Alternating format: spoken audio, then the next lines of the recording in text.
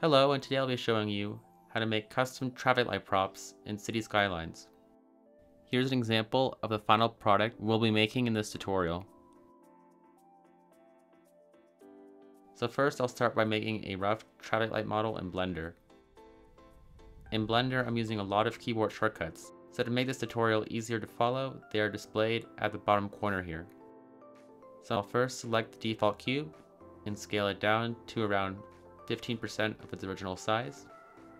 Then I'll go into edit mode and select the top face and move it around 6 meters up,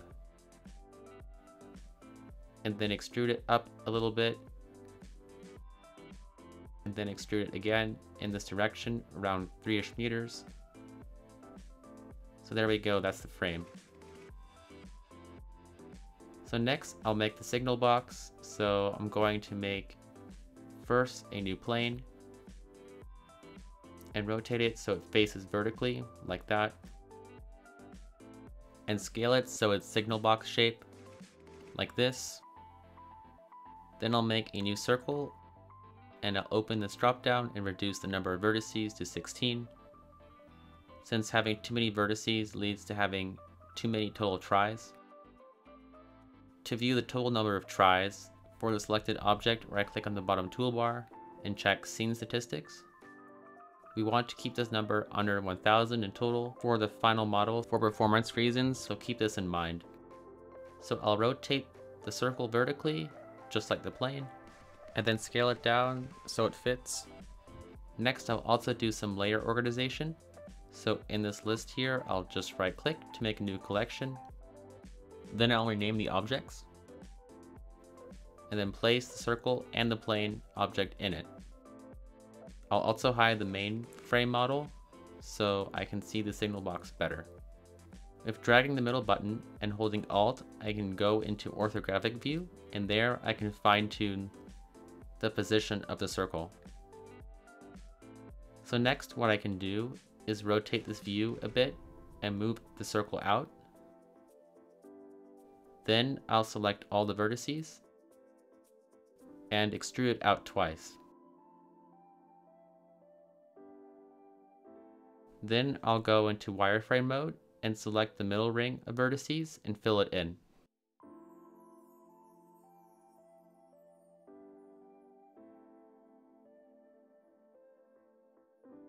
Next, I'll duplicate the light mesh with Shift D and move it down. Then I'll duplicate it again and scale the back plate to fit.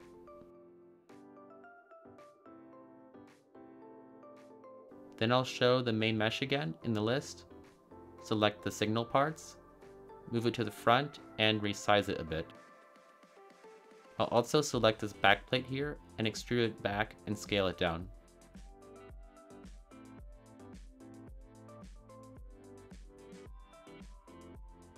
Finally, I'll make the pedestrian signal by first duplicating the signal collection and deleting the middle light. I'll select the items and scale it down. Then I'll turn on vertex snapping and then rotate it -90 degrees and snap it to the bottom here. Then I'll move it up and position it around here. Then I'll move down the top light and resize the box. So now the mesh is done, so I'll move on to texturing the model. Traffic light props mostly follow the same principles as other props, but the key differences are that the color, alpha, and illumination texture maps work differently. This is because traffic light props use a different in-game shader than regular props. Instead of controlling color variations, the color map texture _C tells the game where to find the red and green lights, while the alpha texture _A, instead of controlling transparency, tells the game where to find the yellow lights, and the illumination texture _I, instead of controlling the illumination amount, tells the game where to find the pedestrian lights. Lastly, the background color of the three textures controls the illumination amount of the main model outside of the signals. The background color needs to be consistent between the three textures, and it only seems to fully work with colors near medium gray. For making the texture files, I'll be using GIMP, but any image software should work for this. I'll first make the diffuse texture, so in GIMP, I'll first make a new image file that's 1024 pixels tall and wide. I'll then delete this default layer and make a new layer and select the circle selection tool. And here, make sure that this first icon is selected. Then I'll make a circle while holding the shift key down. I'll then set the color to red and fill in the circle.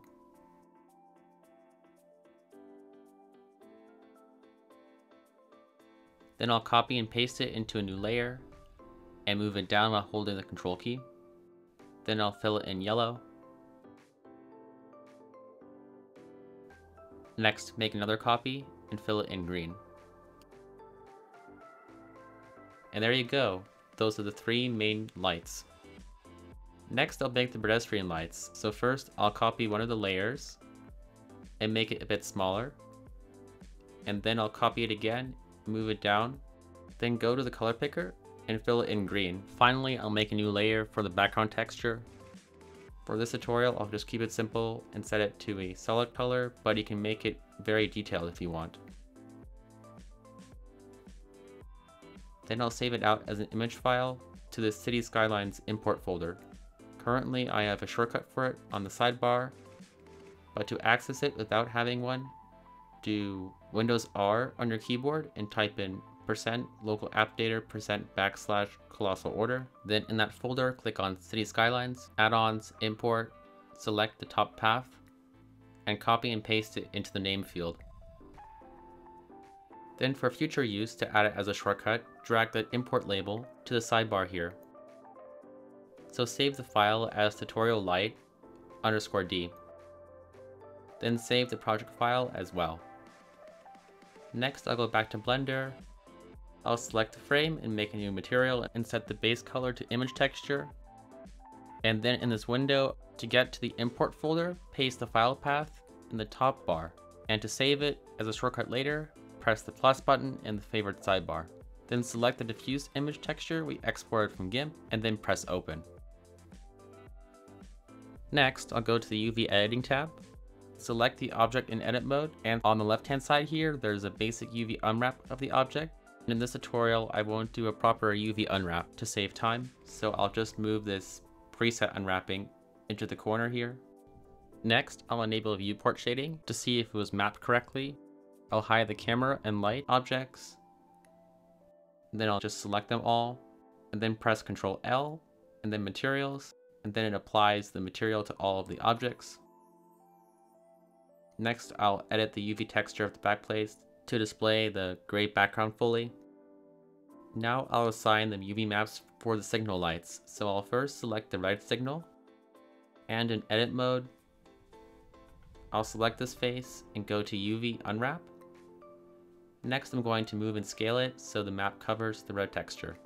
Next, I'll do the same thing for the other signals and the pedestrian signals.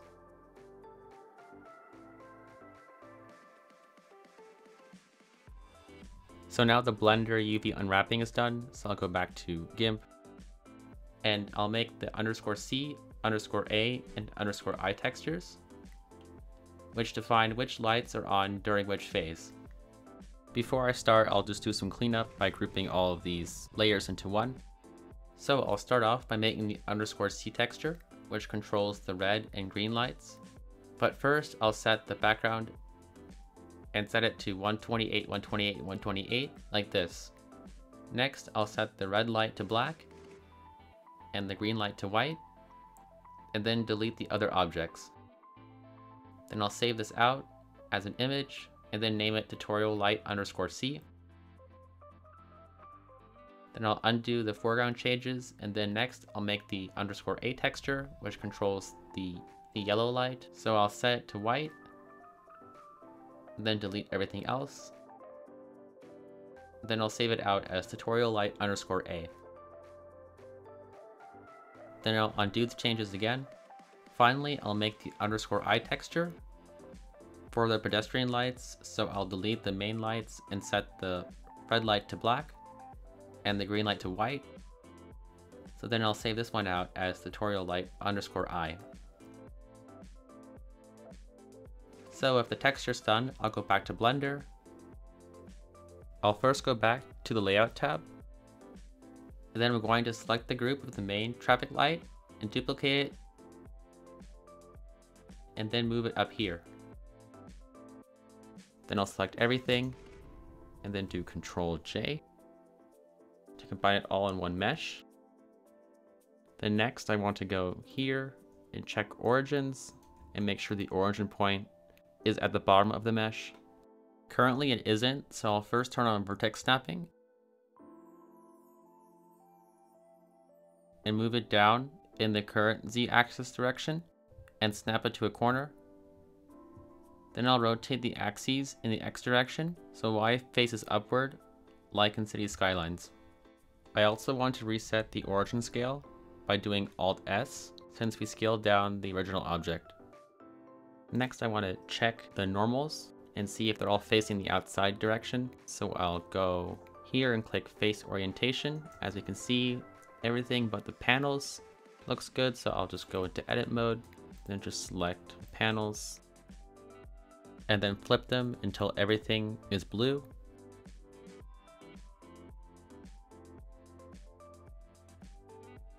So I can finally export the mesh by going to File, Export FPX. Make sure to check selected objects. Then click export. For this tutorial, I'll skip making the LED model and use the in-game generated one. So now I can finally open City Skylines, so I'm just going to do that. So in the main menu, go to Editors, Asset Editor, New. Then select Prop. Then I'm just going to search for 02. That will bring me to the vanilla traffic light. Then I'm going to select the mesh. There we go, it imports correctly. Now I'm going to set the scale to 100.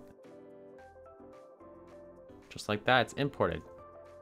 So right now it's kind of hard to see what lights are on. So to check if the texture maps are working, I'll just drag the day-night control slider.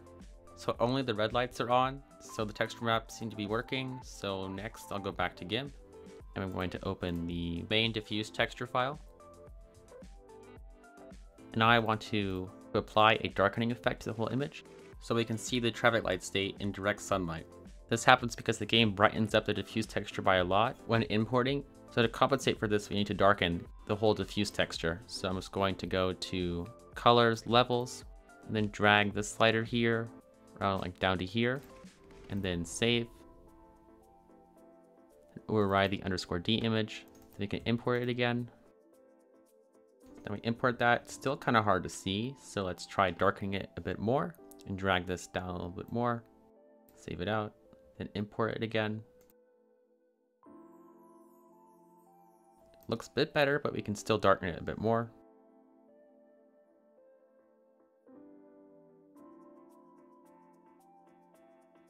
So there we go, we can finally see the actual light in daylight. We can check.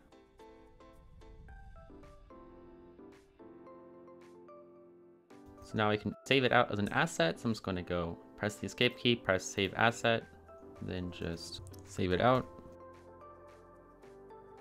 So now I'm just going to go to the desktop.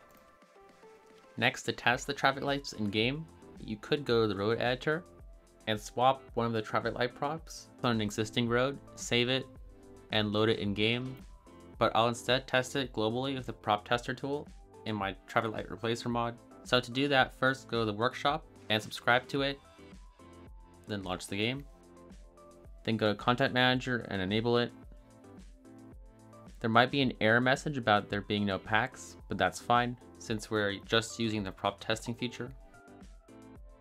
For testing, I find that picking one of the scenario maps is helpful since it already has a predefined street layout, so I'm just going to select one of these.